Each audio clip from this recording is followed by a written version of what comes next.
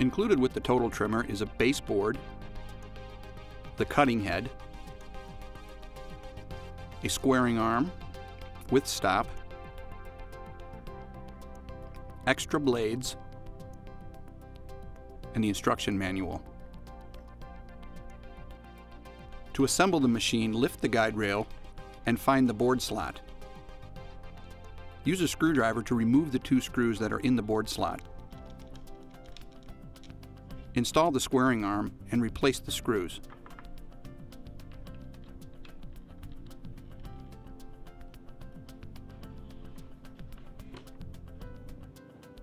To install the blade, release the blade holding knob and insert one blade sharp side down.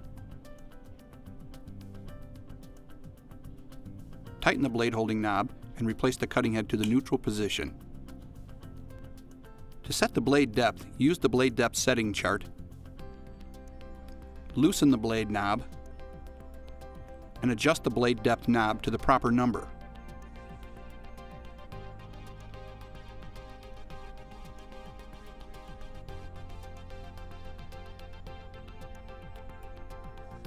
Ensure that you retighten the blade knob after the blade depth is set.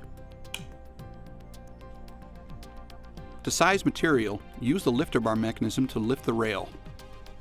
Insert the material to the squaring arm number needed, set the rail down, slide the cutting head past the end of the material, activate the blade and pull back. Note that the blade cutting head retracts itself automatically.